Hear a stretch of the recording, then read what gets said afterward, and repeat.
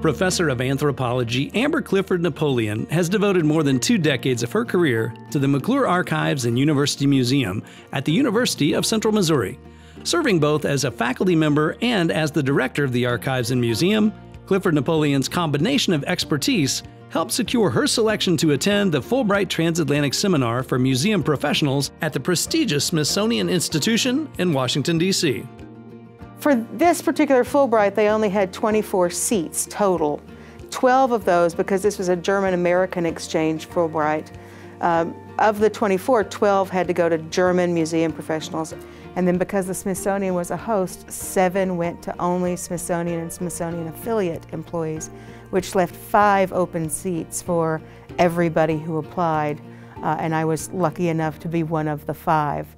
As UCM's official repository for everything historical, archival, and ethnographic, Clifford-Napoleone and her staff curate some 30,000 objects and approximately 1 million running feet of documents.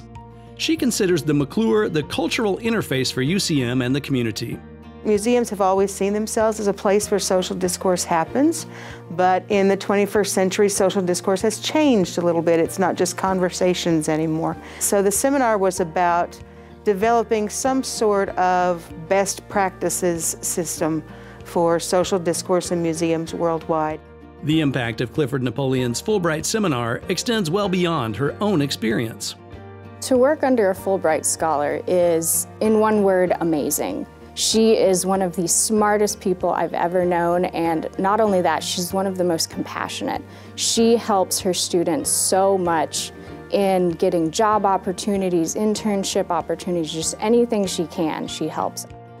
The McClure offers up to 6 exhibitions a year, as well as lectures, public programs, and educational programming. Ashley McGuffey isn't the only one endorsing the expertise of Amber Clifford-Napoleone. The McClure Archives and University Museum is an official Blue Star museum, and it's designated by the Department of Defense as a Vietnam War commemorative partner. It's also a U.S. Department of the Army official World War II 50th anniversary commemorative site. The ongoing efforts of the McClure are now influenced and enhanced thanks to Clifford-Napoleone's Fulbright experience. We have about 5 years worth of plans, all of them involving students getting to have a greater and broader museum experience. And I train anywhere from 15 to 25 UCM undergraduates a year who go on to become museum professionals. So this is going to really internationalize their experience too. For an anthropology professor who's also a museum director, the opportunity to work, research, and simply explore the world-renowned Smithsonian Institution was a dream come true. When you talk about museums, the Smithsonian is the top of that list, and it is as awe-inspiring and imposing as everyone assumes it to be. The cultural interaction that I had with my German compatriots was incredible and has provided not just professional opportunities, but personal connections too.